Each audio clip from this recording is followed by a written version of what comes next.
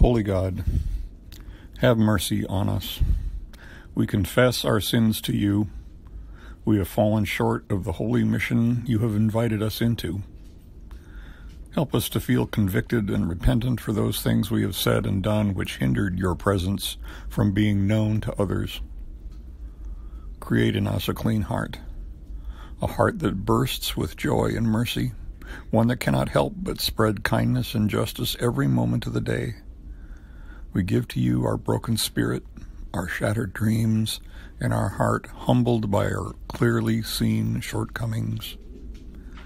Fill us again with your Spirit, and receive our humble thanks for your most abundant grace.